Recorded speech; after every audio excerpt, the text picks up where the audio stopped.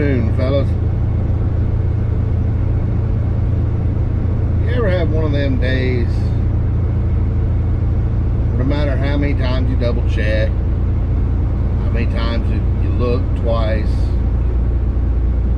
you really try to stay on the ball, no matter what you do, you still manage to zip your pecker up in your fly? I've been having those for about 2 weeks. The whole deal with those is, when you have one, is find a way not to let it multiply into multiple days. I don't know how I'm going to manage that, but I'm going to have to figure it out because it's driving me crazy. Started about 2 weeks ago. I got pulled over in DOT.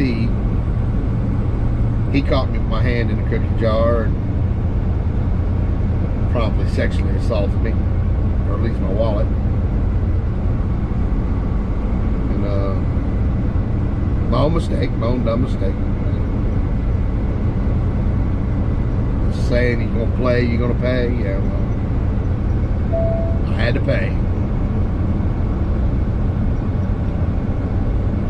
And it was just one little thing after another, and it wasn't just at work, it was at home. I'd need to get something done at home, and I'd figure out I had the wrong thing, or I need to go pick this up, but I had the wrong paper, or just whatever. It's one thing after another. And I pulled the real doozy today, and this has got to be the end of it. I've got to get back on the ball.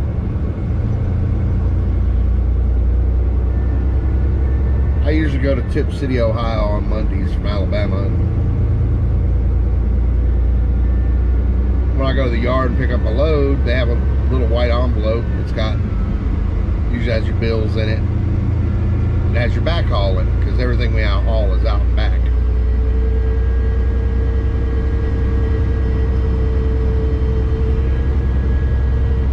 I take the envelope like I normally do, and I throw it up in my little cubby up here. That's what I always do with my bills.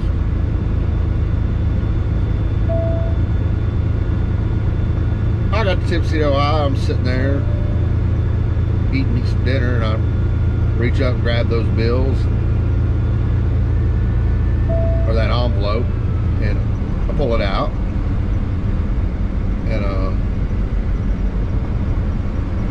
I look at my backhaul Kingsford Charcoal. Same place I've been picking up for several weeks now on my backhaul. Summertime, they use a lot of charcoal. Okay, cool. Get the truck unloaded, do my 10-hour break.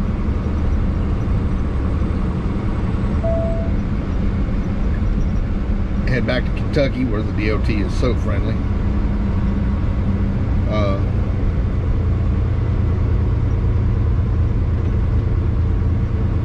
Get down to Kingsford Charcoal, walk in the office, and you go in there and you tell them your number as you're writing down on the little sheet, check-in sheet. I said 81, blah, blah, blah, blah, blah. He said, no, that number is supposed to start with a 2 something. What the hell are you saying? I looked down at it and I said, no, the number's right there. It says 81. He said, no, I ain't the right number. And I opened the sheet. And I see I'm supposed to be in Austin, Indiana at Morgan Foods.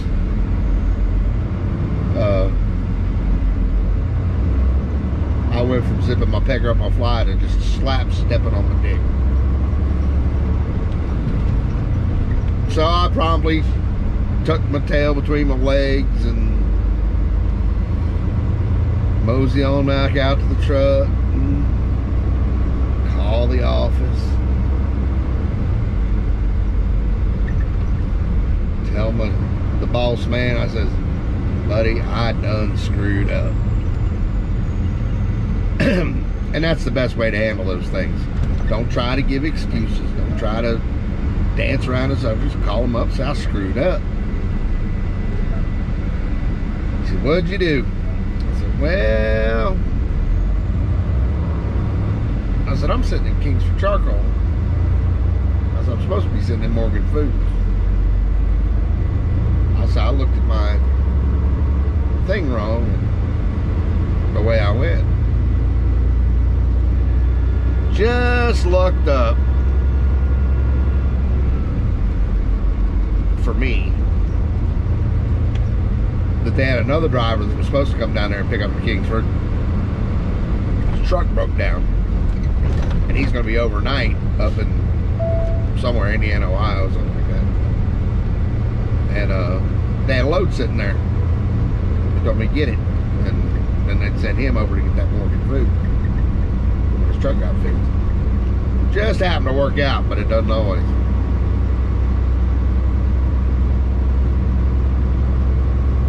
I mean, I've been doing this now for going on 20 years.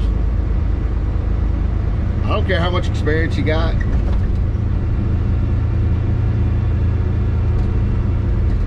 You're gonna screw up. It's you get really comfortable, you get other things on your mind. I'm having some health issues right now. I've got that on my mind, kind of stressing me out.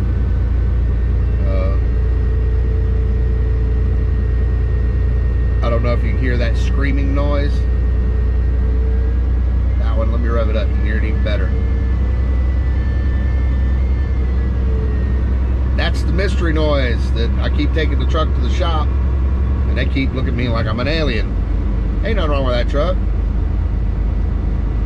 Well, evidently, when you take it to the shop, it's bobtail, it's not under load, and it doesn't make the noise when it's not under load. It's either in the transmission or the turbo. I ain't figured out which one yet.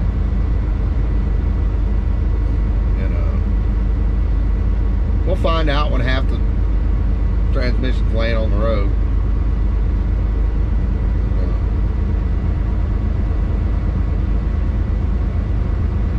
So I'm saying, oh yeah, I guess you were right. But anyway, what I'm talking about here is, you know, like I said, I've known drivers, 20 years experience, that's backed into the hood of another truck.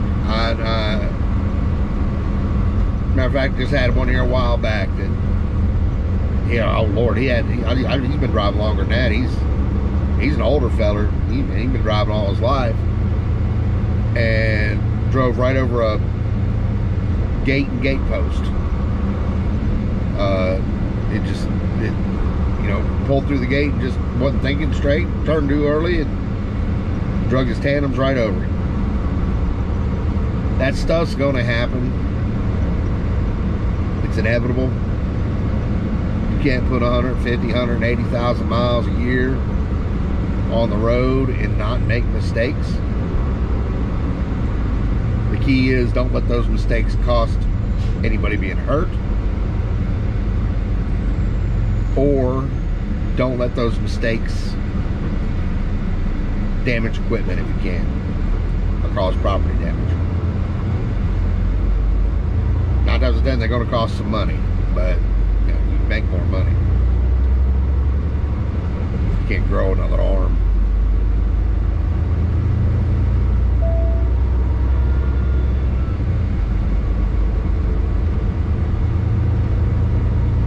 But what I'm struggling with, and what you got to figure out how to do, is how to stop them. Stop the chain of events. You make a mistake, put it behind you. Because you're dwelling on that mistake and stressing out about it and everything else, and you'll mess around and you'll make another one, and you'll make another one. You gotta try and find a way to get that stress out of this truck, whether it's home stress, bill stress, health stress, whatever kind of stress. Try to get it out of the truck, and just when you're in this truck, do your job.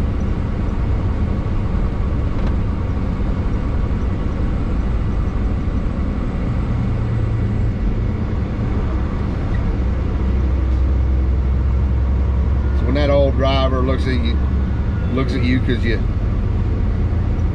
scratched his trailer or something, tells you that you need to learn what the hell you're doing, because he don't make no mistakes. Tell me he's a damn liar.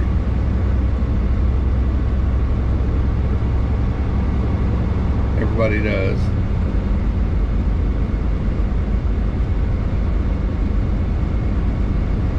I know I ain't made none of these videos in a while. Like I said, I've been going through some stuff, but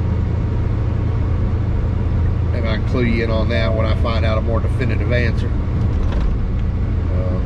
Gotta go get some tests done and such. I'm about to make a series of videos on quitting smoking.